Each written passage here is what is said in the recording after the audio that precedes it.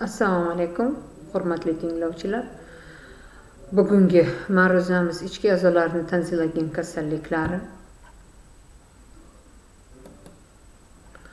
Tanglay bezining yallig'lanish kasalliklari dunyoning hamma joylarida keng tarqalgan bo'lib, tanglay bezi patologiyasi bilan bir qatorda ichki a'zolarning tanzilagan va metatanzillari yallig'lanishlari bilan ham bog'liq bo'ladi. Hozirgi vaqtda revmatizm va yurakning revmatik kasalliklari ortib bormoqda. Revmatizm va boshqa ichki a'zolarning kasalliklarini davolashda halqum limfoid halqani sanatsiya qilish asosiy o'rinda turadi. Tanzilit bu tanglay murtaklarining surunkali va o'tkir yallig'lanishi hisoblanadi. Tanzilitlar Soldatov Igor Borisovich bo'yicha klassifikatsiyasi quyidagicha tafovut qilinadi. O'tkir tanzilitlar bo'ladi: birlamchi, kataral, follikulyar, lakunar, yarali nekrotik. Ikkilamchi o'tkir infeksion kasalliklarda, difteriyada, skarlatinada, tularemiya va qorin tifida. Qon kasalliklarda leykoz, mononukleozda, agranulositozda, alimentar toksik aleyikiyada. Surunkali tanzilitlar bo'lishi mumkin Soldatov klassifikatsiyasi bo'yicha kompensatsiya va dekompensatsiya formasi bo'ladi nospetsifik va spetsifik bu yuqumli granuloma kasalliklarda, tuberkulyozda, skleromada hamda sifilisda. O'tkir tanzilitda keyingi slaydda biz ko'rib turibmizki, birlamchi turlarini Soldatov bo'yicha A bu kataral, B follikulyar, follikulalarning ichida yiring joylashishi, C V bu lakunar, lakunalarni ichida yiring joylashishi hamda G yon valiklarning yiring bilan qoplanishi. Bemor o'tkir tanzilitning birlamchi turida, kataral turida asosiy shikoyatlari kataral turida bu tomoqda og'riq, yutinish qiyinligiga. Bemorda follikulyar, lakunar shakllarida bemor shikoyati tomoqda og'rish, yutinish qiyinligiga, tana haroratining ko'tarilishi. O'tkir tanzilitda va surunkali tanzilitda diagnostik maslahatda ishlatiladigan tekshirish usuli bu faringoskopiya deyiladi yoki mezofaringoskopiya. Mezofaringoskopiyada kataral anginada yoki kataral o'tkir tanzilitda asosiy shilliq parda qizargan va shishgan bo'ladi. Follikulyarda follikularni ichida yiring qoplamlari aniqlanadi va yulduzli osmon manzarasini bizga tafovut qiladi. Lakunarda lakunalarda yiring bo'ladi, yiringli qoplamalar bir-biriga yopishib ketadi. O'tkir tanzilitda yana birlamchi turlardan biri bu gribkoviy tanzilit, to есть zamburug'li tanzilit. B slaydda faringa tonzilomikoz ko'rinib turibsizlar va V slaydida chegaralangan yarali nekrotik angina hamda G slaydida yarali nekrotik anginani tarqoq turini biz ko'rib turibmiz. O'tkir tanzilitda ikkilamchi turlariga tafovut qilinadi. Difteritik angina bo'ladi tarqalgan, chegaralangan hamda biz ko'rib turibmiz difteritik anginani burun halqumda joylashishini bu G slaydda ko'rib turibmiz. O'tkir tanzilit uchraydi qon kasalliklarida: A agranulositozda, B mononukleozda, infeksion kasalliklarda bo'lishi mumkin bu skarlatinada hamda qizamiqda. Surunkali tanzilitlarning spetsifik formasiga qarab yuqumli granuloma kasalliklarda ham uchrashi mumkin. Sifilitik bo'lishi mumkin A rasmda, B rasmda qattiq shankarni ko'ryapsizlar. Keyin bo'ladi yumshoq tanglayda sifilitik angina bo'lishi mumkin hamda tuberkulyozda uchraydigan sifilitik angina bo'lishi mumkin. Surunkali tanzilit bu tanglay murtaklarining surunkali yallig'lanish kasalligi bo'lib hisoblanadi. Hamda Preobrazhenskiy palchun bo'yicha klassifikatsiyasi quyidagicha tafovut qilinadi. Oddiy formasi va toksikoallergik formasi. Oddiy formasiga mahalliy belgilar bilan o'tadi va 96% hollarda anamnezda angina bilan kasallangan bo'ladi. Mahalliy belgilariga kiradi lakunalarda yiringli yoki kozyoz yiringli tikinlar bo'lishi, epiteliy tagida joylashgan yiringli folikulalar paydo bo'lishi, gize belgisi yoki oldingi yoychani doimiy giperemiyasi, zak belgisi, oldingi yoychani oldingi qismini shishi aniqlanadi. Preobrazhenskiy belgisi bu oldingi yoychani oldingi qismini qalinlashuvi va infiltratsiyasi tafovut qilinadi. Bodom bezlarini yoylar va uchburchak burmasi bilan yopishib ketishi va chandiqlanishi tafovut qilinadi. Regional limfa tugunlarining kattalashishi, jag' osti regional limfa tugunlar palpatsiyada og'riqli bo'lishi tafovut qilinadi. Qo'shimcha kasalliklar surunkali tanzilit bilan bog'liq emas hamda patogenetik bog'liqlik organizmning umumiy va mahalliy reaktivlik xususiyatlariga bog'liq. Masalan, bu gipertoniya kasalligi, tireoidit, gastrit va boshqa kasalliklar tafovut qilinadi. Ikkinchi bu toksikoallergik formasi. Toksikoallergik formasi birinchi darajada qo'shimcha kasalliklar bilan birga kechadi. Ikkinchi darajada bu qo'shimcha kasalliklar bilan bir qatorda birlamchi kasalliklar bilan birga kechadi.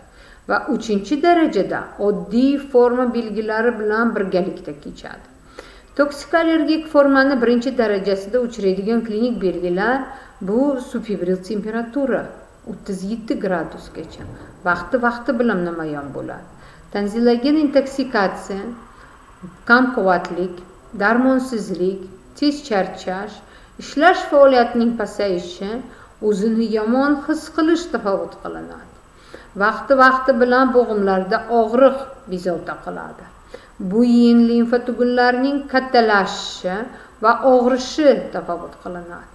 Surunkali tanzilit qaytalanish davrida yurakda og'riq, funksional o'zgarishlar bo'lmaydi. Laborator tahlillar o'zgarishlari o'zgaruvchan bo'ladi, ya'ni qon, sidik tahlillarda va immunologik analizlarda o'zgarish tafovut qilinadi. Toksikoallergik darajasining ikkinchi darajasi EKGda funksional o'zgarishlar tafovut qilinadi. Yurak sohasida og'riq, angina va remissiya vaqtida, yurakning tez urishi, yurakning ritmik buzilishi kuzatiladi. Subfebril temperatura uzoq vaqt davomida. Buyrak, yurak qon tomirlar sistemasi, bo'g'imlar, jigar va boshqa organlar va sistemalarning funksional o'zgarishlari klinik va funksional laborator tekshirishlar bilan tasdiqlanishi yuqorida ko'rsatilgan kasalliklarni surunkali tanzilit bilan etiologik va patogenetik bog'liq ko'rsatkichi aniqlanadi. Toksikoallergik formaning 3-darajasi, 1 va 2 daraja belgilari va toksikoallergik belgilarning kuchayishi bilan kechadi. Agar birlamchi kasalliklar bo'lsa, hamma vaqt 2-daraja ham birga bo'ladi. Tanzilitlarni asorati beradi mahalliy asoratlar, paratanzilitlar, paratanzilar absesslar, halqum yonbosh devori absessi, bo'yin sohasi absessi, mediastinitlar. Umumiy asoratlarga kiradi o'tkir va surunkali tanzilogen sepsis, revmatizm, pielonefrit, glomerulonefrit, poliartrit hamda yurak paroklari. Paratanzilar absess, mana keyingi slaydda biz ko'rib turibmizki, paratanzilar absess. Paratanzilar abses asosiy uchraydi yoshi katta bolalarda 15 va undan yoshi katta. Faringoskopiyada ko'rinishi paratanzillar bo'shliqda yiring paydo bo'lishi va V bilan G slaydda sizlar ko'rib turibsizlar, skalpel yordamida yarim oy simon kesib yiring chiqariladi. Halqum orti absessi asosiy uchraydi 3 yoshgacha bo'lgan bolalarda, juda og'ir kechadi, bola emishdan qoladi, bolada tana harorati ko'tariladi, bola ema olmaydi. Bolani mahalliy og'riqlantirish ostida kesma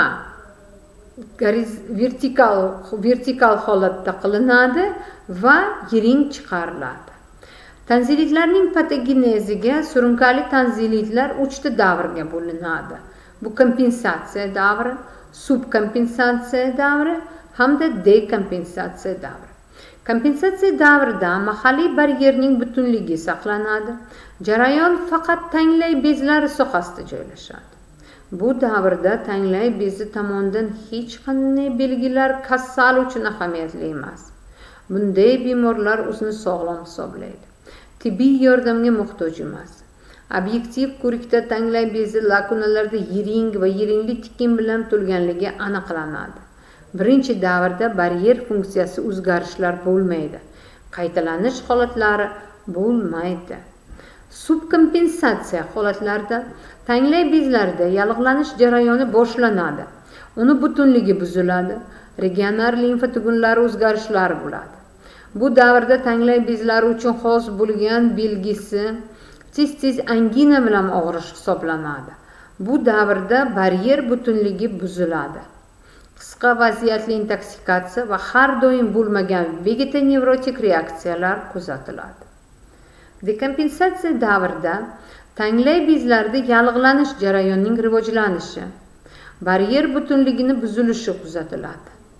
Bu stadiyada ichki a'zolar, markaziy va periferik nerv sistemalar o'zgarishlarga olib keladi. Tanglay bezlariga infeksiya qanday tarqalishi mumkin? Reflektor yo'l orqali. Bu tanglay bezda paydo bo'lgan patologik impulslar ekstra va interretseptorlar orqali markaziy nerv sistemida dominant o'zgarish o'chog'ini keltirib chiqaradi. Bunday o'zgarishlar natijasida efferent impulsli limfadenoid murtak halqasiga qarab yo'naladi.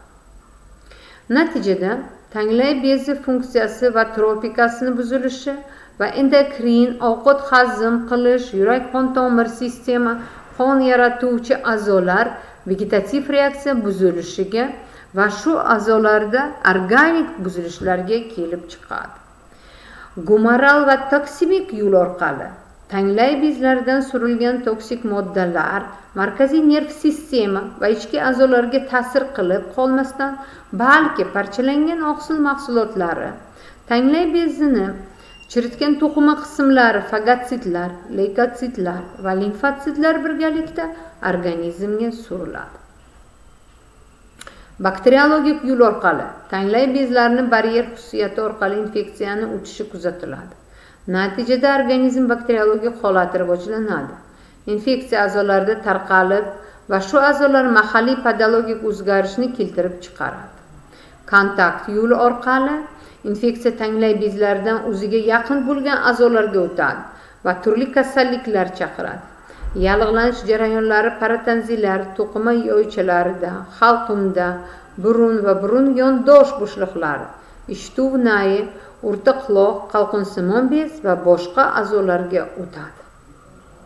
Surunkali tanzilit dekompensatsiya stadiyasida uchraydigan simptomlar kompleksi 3 ta anamnestik sindromiga bo'linadi.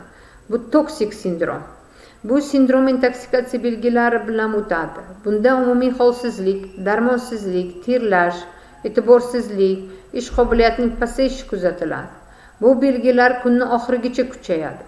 Ertalab o'zini yaxshi his qiladi. 2-3 soatdan keyin yuqoridagi belgilar kuchayishi kuzatiladi. Sovuq vaqtida va bulutli havo bo'lganda quzishi mumkin. Bunday holat oylab va yillab davom etadi. Bunday sindrom kasallikni dekompensator davridan to og'riqda visceral bo'lgan vaqtigacha uchraydi. Vegetonevrotik sindrom bu davrda bemor yurak tez urishiga, yurak sohasida og'riq, qo'zg'aluvchanlik, tanani titrashi, uyqu buzilishi va boshqa umumiy nevroz belgilari kuzatiladi. Ko'p holatlarda yurak sohasida og'riq va sezgi borligiga aniqlanadi. Burun halqum diskomfort sindromida diqqatni o'ziga tortuvchi kuchli og'riqlar bo'lmaydi, lekin kuchsiz, ayrim hollarda yutinganda quloqqa beruvchi og'riqlar aniqlanadi. Bemorlar tomoq qichishini yoki sababsiz yo'talni, sovuq suv, muzqaymoq iste'mol qilganda noqulayliklar sezadi. Ichki a'zolar kasalliklarida tanglay bezining birlamchi yallig'lanishi bilan bog'liq ikki gruppaga bo'linadi. Tonzilogen kasalliklar bu organizmda toksik allergik holatlarga olib keladi. Bunday toksik ta'sirot surunkali dekompensator tonzilitlarda kuzatiladi. Hamda metatonzillar kasalliklarda mustaqil kasallik bo'lib, surunkali tonzilitdan keyin kelib chiqadi va bu gruppaga quyidagi kasalliklar kiradi: septik endokardit, o'tkir nefrit, xoletsistit, pankreatit, infeksion o'choqli poliartrit, revmatizm. O'tkir tonzilitlardan keyin rivojlanadi nefrit, revmatizm, tireoidit va boshqa kasalliklar kelib chiqadi. Bular laringolog, terapevt va boshqa mutaxassislar bilan birga o'rganiladi. Surunkali tonzilitlarda uchraydigan visceral a'zolarning kasalliklariga revmatizm, infeksion poliartrit, miokardit, miokardiodistrofiya, surunkali pnevmoniya, o'tkir va surunkali nefrit, tireotoksikoz, xoletsistit, tonzilogen sepsis va har xil nevrozlar kiradi. Klinik formalari bo'lishi mumkin.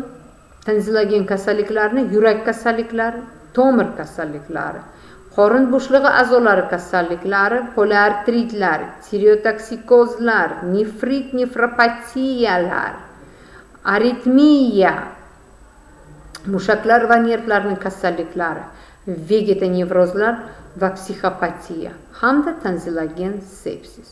Yurak kasalliklari bu surunkali tonzilitlarda asosiy o'zgarishlar yurakda bo'ladi. Bunda yurak ritmi tezlashadi, EKGda o'zgarish bo'ladi, qon bosimi oshadi. Tonzilogen va adenogen ta'sirotlar natijasida yurak kasalliklarida vegetativ sindrom holati yurakning funksional o'zgarishlariga olib keladi. Tomir kasalligi surunkali tonzilit intoksikatsiya natijasida tonzilogen tomirli nevrozlar, gipertenziv va gipotenziv sindrom holati bo'ladi. Maksimal qon bosimi biroz pasaygan, minimal arteriya bosimi biroz ko'tarilgan.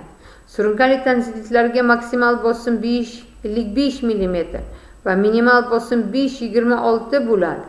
Bunday bemorlarda tomirlarni harakatlanuvchi markazlarda podorogik qo'zg'alishlar paydo bo'ladi. Zotiljam, plevrit va nafas olish aritmiya, surunkali tonzilitlar yuqori nafas yo'llari va o'pkani yallig'lanish kasalliklari bilan birga uchraydi. Qorin bo'shlig'i a'zolar kasalligida xoletsistit va surunkali gastritga olib keladi. Oshqozon tanglay bezlaridan yiringli tiqinlar va suyuq yiring tushishi natijasida enterokolit, kolit va appenditsit kasalligi uchraydi. Nefrit va nefropatiyalar tanglay bezi bilan bog'liq bo'lgan buyrak kasalliklaridan uchraydi. Buyraklarda surunkali intoksikatsiya, toksik zaharlanish natijasida nefrit va tonzilogen nefropatiya rivojlanadi. Surunkali tonzilit intoksikatsiya natijasida tireotoksikoz va gipertireoidizm kasalligi kelib chiqadi. Poliartritlar tonzilogen zaharlanishidan keyin infeksion allergik poliartritlar kelib chiqishi mumkin. Mushaklar va nervlar kasalligi surunkali dekompensator tonzilitlardan keyin mushaklarda mialgiya kasalligi uchraydi. Mialgiyada oyoq va qo'llarda og'riq bo'ladi. Bunda chap qo'lda, chap yelkada, chap ko'krakda og'riq bo'ladi. Bu davrda animal nerv tizimlar, paresteziyalar, nevralgiyalar, radikulitlar, pleksitlar va polinevritlar uchraydi. Vegetonevrozlar va psixopatiyalar, tonzilogen nevrozlar kriz holatida o'tadi va quyidagi simptomlar uchraydi. Yurak va kindik sohasida kuchli og'riq. Bunday holatlar yurak infarkti va tomirlar trombozi tashxisi qo'yiladi. Tonzilogen sepsis bu surunkali dekompensator tonzilitlarda uzoq vaqt davom etadigan yallig'lanish protsessi. Organizmni toksemiya va bakteriemiya holatiga olib keladi. Bunday holat surunkali sepsis asosini tashkil qiladi. Davolash yo'li ikki xil bo'lib, jarrohlik va konservativ. Jarrohlik yo'liga agar bemorda revmatizm, nefrit kasalliklarda tonzilektomiya operatsiyasi davolash va profilaktika maqsadida qilinadi. Bu operatsiya 3 yoshdan 65 yoshgacha bo'lgan bemorga tavsiya qilinadi. Qon kasalliklarda surunkali dekompensator tonzilitni kriyo operatsiya bilan yo'li davolash tafovutga ega. Konservativ davoga bemorni operatsiya tayyorlashdan oldin davolash, tonzilektomiya qarshi ko'rsatmalar bilan og'ir bemorlarni davolashga kiradi. Konservativ operatsiyadan voz kechgan bemorlarni davolash, subkompensator va kompensator turlarida davolash, tonzilektomiyadan so'ng tuzalish davrida hamda konservativ yo'l bilan davolanadi. Shunday qilib xulosa aytishimiz mumkinki, ichki kasalliklar klinikasida tonzilogen patologiya ko'p uchraydi. Uning ajraluvchi xususiyati klinik belgilarning xilma-xilligi, anamnestik tekshirishiga ahamiyat berilsa, tonzilogen holatlarini tashxislash qiyin emas. Surunkali dekompensator tonzilit uchun intoksikatsiya, vegetonevroz va burun halqumida diskomfortlar belgilari xos. Bu uchlik bir nechta mikrosimptomlardan iborat bo'ladi. E'tiboringiz uchun rahmat.